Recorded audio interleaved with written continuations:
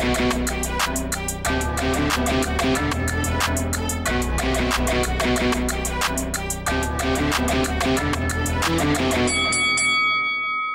guys, welcome to Boxing Squad for boxing news and views from around the internet. Heavyweight prospect Efe Ajagba is seeking a win this weekend against Razvan Cojanu on the Adam Kovnatski and Robert Helenius undercard in New York. That's March the 7th. Now, for Ajagba, he needs a good win, an impressive win, hopefully for his sake, a knockout win. Some of the air in the hype balloon that was sort of trundling along for Ajagba in 2018, 2019 has sort of seeped out of the balloon more lately, and people are asking, is he the real deal? A couple of fights in particular have got people talking, questioning his talent level and where his ceiling really is. One being the Iago Kiladze fight. Ajagba dropped in that fight when he came in to try take out Kiladze, who was hurt pretty much right throughout that fight. But Ajagba got careless and he was dropped to the seat of his pants. And the other one, a fight against Ali Demirezyan out of Turkey, an unbeaten prospect at the time that they fought in mid-2019. It was a fight that went to a decision. Ajagba ultimately comfortably outpointing Demirezyan, but not without having a very tough fight. Demirezyan came to fight and threw almost 1,000 punches. It was a very entertaining fight, but what it did show was Efe Ajagba was very hittable. Demirezyan having a lot of success in that fight, able to take the weight of Ajagba's punches, which is something many of his other opponents hadn't been able to do. First time that Ajagba had been taken 10 rounds. But in the context of a test, that was a good one, and I think some people have overlooked that. But with the Kiladze fight being dropped, some people have sort of questioned, where is Ajagba really at? What is his sort of ceiling in the heavyweight division?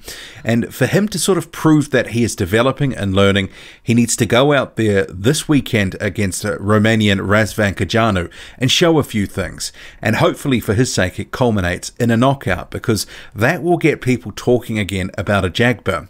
And it's fair to say, heading into 2019, so a year or so ago, he was actually considered, if not the top prospect, the second top prospect.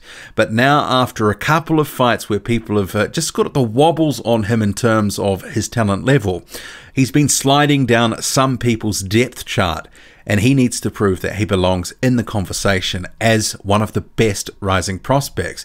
And I still rate his talent, but he does have some developing to do. I think what the fights that he's had in the past 6 to 8 months or so show is that he's a work in progress. And for me, it feels like right fights at the right time, that he's getting stuff from these fights that he can work and develop on in the gym. And one thing that Efe Ajagba has been criticized for is almost a complete lack of head movement at times. And that's something that Ronnie Shields, his trainer, has been trying to impress upon him, that he needs to move his head, that it could be something that could catch up with him. And it does seem that it's finally sinking in for Ajagba. So he has been saying, and this is to PBC on an article on their website, I knew what you were saying, and this is him talking to Shields, but now I see what you were saying. When I'm able to move my head, I'm able to counter off everything. On the right side or the left side, I can throw a body shot or an uppercut. I can throw a straight right hand or a left hook. I see that now. I have to be aware of a fighter all the time, even if he's hurt. And obviously that's a lesson out of the Kiladze fight.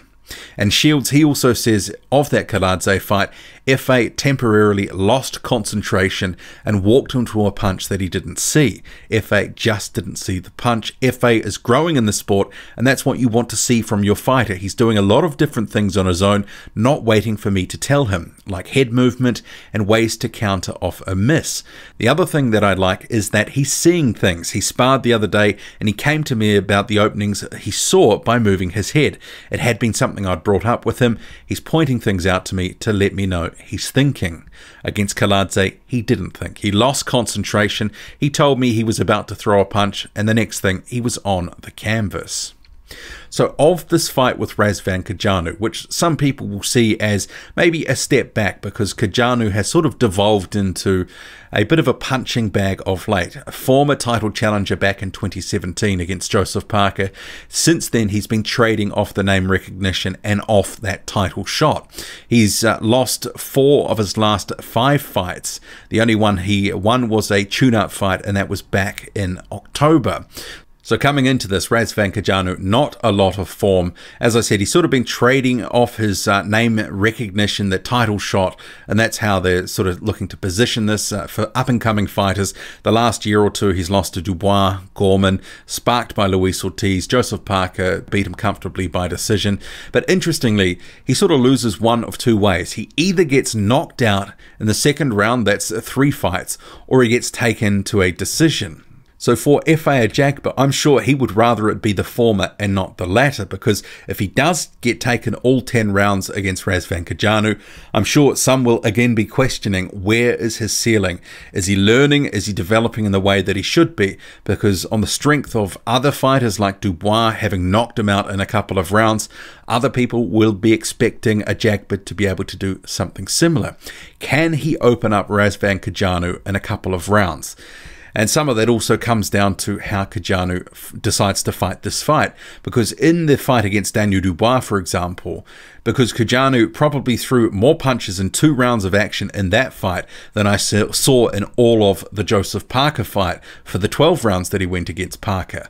So if Cojanu decides actually he fancies his chances against Efe Ajagba, maybe he will draw some confidence from that Kiladze knockdown. And he has had a decent training camp. He's had good preparation. He's been training in the United States for some time now. He's worked with Charles Martin more recently. So he will probably think he's got a shot in this fight. If he believes that Ajagba is overrated and can be exploited, maybe we will see a similar strategy to the Dubois fight where he will look to throw punches and trade with Ajagba.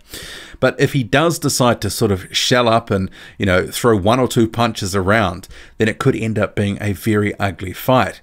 But if that's the case, then Ajagba is going to need to sort of fall back on his boxing and try to really open up and pry open the Razvan Cojanu defense, because no one wants to see Efe Ajagba taken 10 rounds by this guy. So I think Ajagba is going to win, and for his sake, a good knockout that will start getting people back on board, believing that actually this guy can still do something in the heavyweight division, and I still rate him highly. I think that some people have sort of turned on him maybe a bit prematurely. I'm always reminded of that performance by Daniel Dubois against Kevin Johnson. Dubois didn't look that great, and a lot of people sort of gave Dubois heaps, but then in 2019 he turned it around and he had some good performances, some stellar knockouts, and a very good win over Nathan Gorman, for example. It got that hype back into Daniel Dubois' career. And I'm sure if he looks good in 2020, the fans will come back, especially if there's a knockout. But what do you make of this fight? How's it going to end? I think if the smart money is either on a decision or a second round knockout, that's just by Razvan Cojanu's losses. But what do you make of it all? Drop a comment, loud and often. Hit like, hit subscribe, follow me on Twitter, boxing_squared. I'm out.